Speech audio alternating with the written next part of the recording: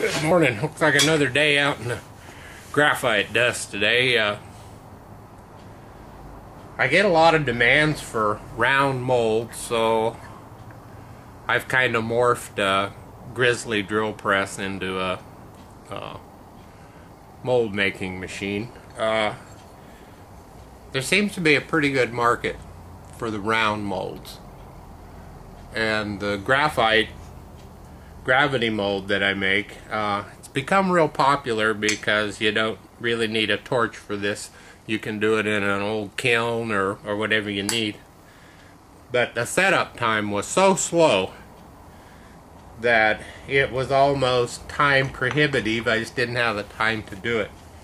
So I'll step out of the way and zoom in, show you what I did. I bought a 4-inch grizzly little hand crank rotary table for my drill press, and it had a crank handle on it, and I'd crank the handle and it will rotate.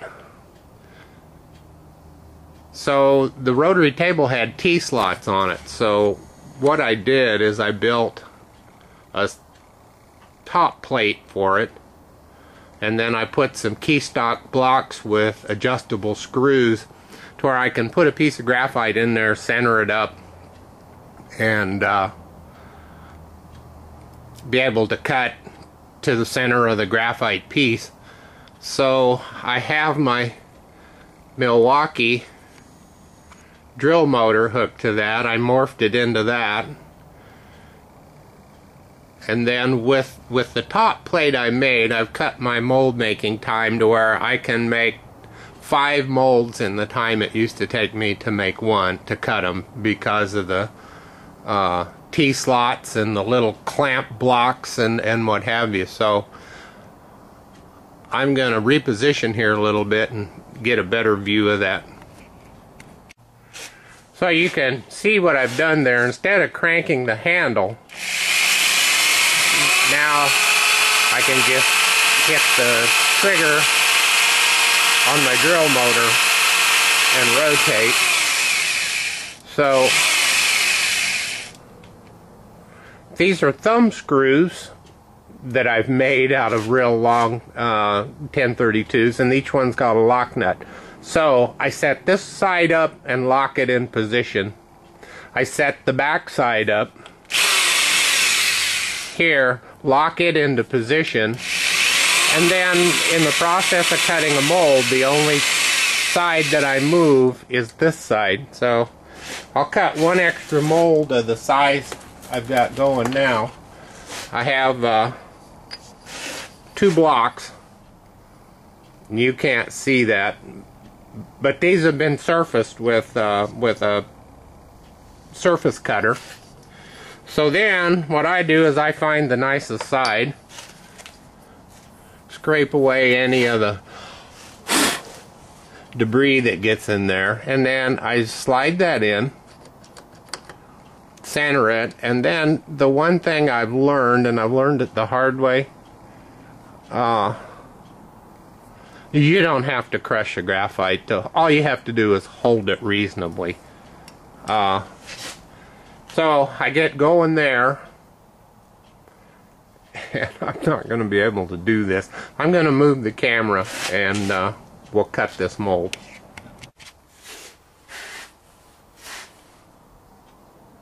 Okay, I've got the camera in a new position. I had to move the light because it was glaring. So I'm going to turn on the vacuum, but I'll have to talk pretty loud. So I turn on the vacuum,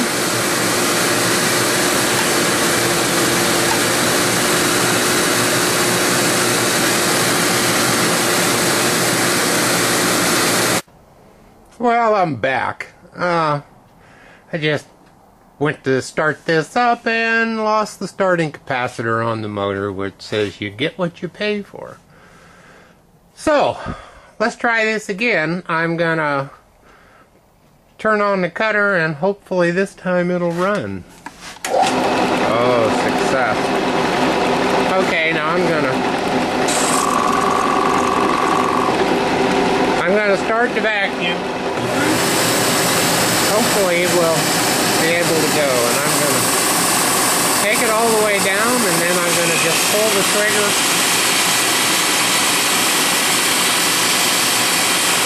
on my drill motor, reach over, give her a little more diameter.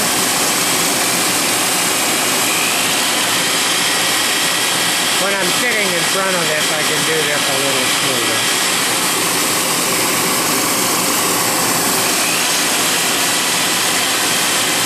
In fact, this machine probably doesn't have 50 hours on it, and the spindle bearings are already shattering.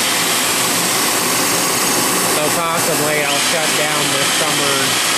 Instead of going gold canning, I'll tear this thing apart and put new bearings in it. But anyway, this is going to be a gravity mold when it's done,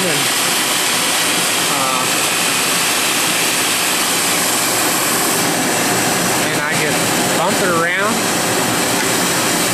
turn off the cutter, turn off the fan, and then it's just a matter of just a half a turn each one.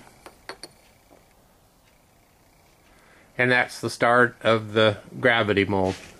They all work the same. I'm getting ready to do an 1.5 inches, so I'm going to have to set this out a little bit. So I'm going to go back on standby. I'm running out of battery.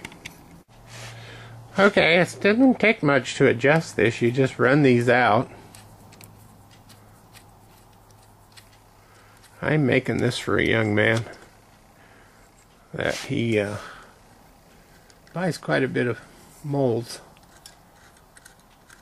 But you can see why I tend to stay away from the one-off items. They're a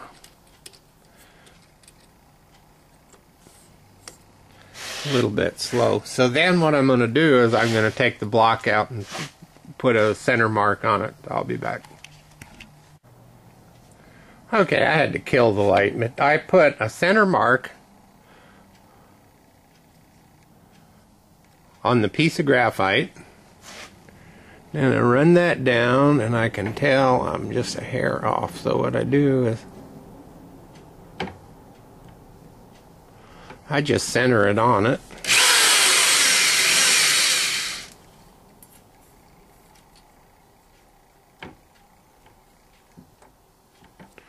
Okay, and then I just hold pressure down on that, and I just screw these in till they touch, just to the point that they touch the graphite. Don't shift it at all.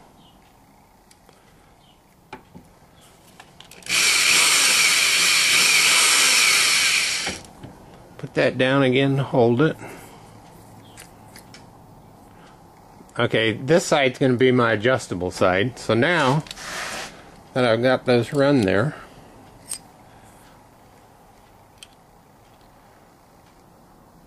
I tighten the lock nuts.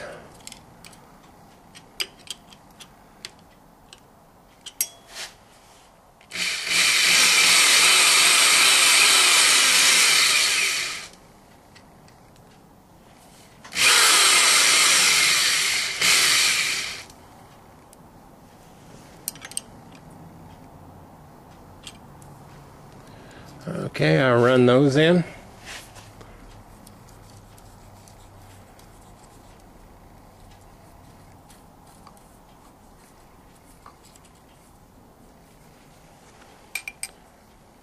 Then lock the lock nuts. That turn a little bit. Excuse my hand being in the way. Hold that just a little bit, and then hold against it. Now I've got two locked,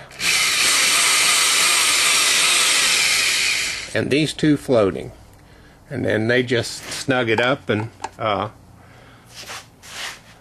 ready to go on this. I'm gonna reposition the light maybe so you can see better, but this is gonna come out the same mold I just cut. So what I have to do now is run it out, and that's where the time consuming part comes.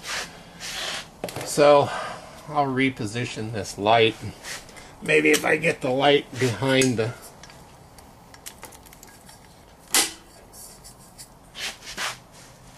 Oh, that's not too bad. So we'll see what we get here.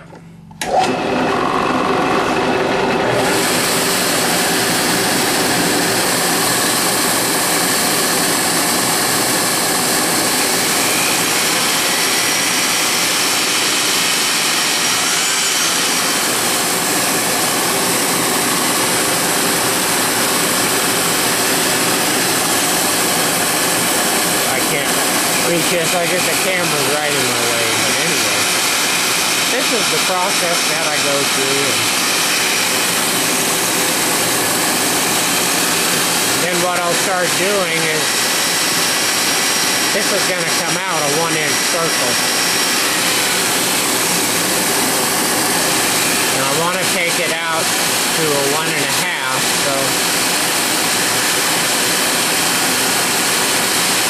run my cutter out, so but I think you can see the gist of it, what I'm doing here. But anyway, it's just a little bit more of making do with what you got. So you can do just about anything you want to do if you put your mind to it. But I'll tell you one thing, this episode, I've been getting ready to buy a CNC router, and I've been looking at all the brands, and I guarantee you I'm going to spend more money and buy an American-made one. Enough said. Anyway, thanks for watching.